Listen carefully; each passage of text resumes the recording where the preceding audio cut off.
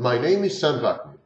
I'm the author of Malignant Self-Love, Narcissism Revisited. The mentally ill form dyads or couples.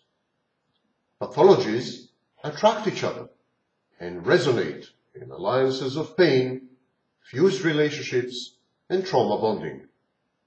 Such partnerships are suffused with torment. The mentally ill spouses or intimate partners engage in mutually hurtful conduct, mutually assured destruction. It is also heartbreaking to watch your loved ones in inexorable decline. Gradually, the parties settle on coping strategies that are either approach or avoidance oriented.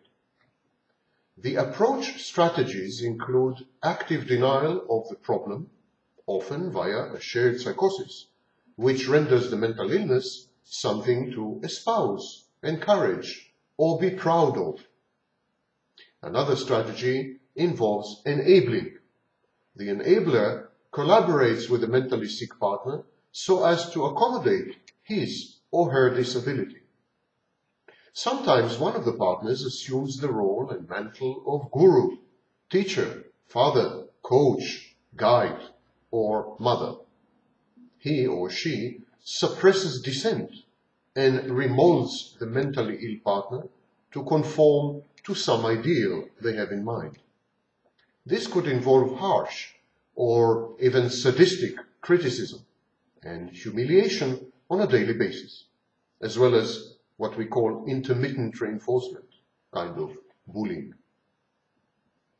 But more often, the mentally ill couple, the members of the couple, of the dyad, end up avoiding each other and the pain that they cause one another.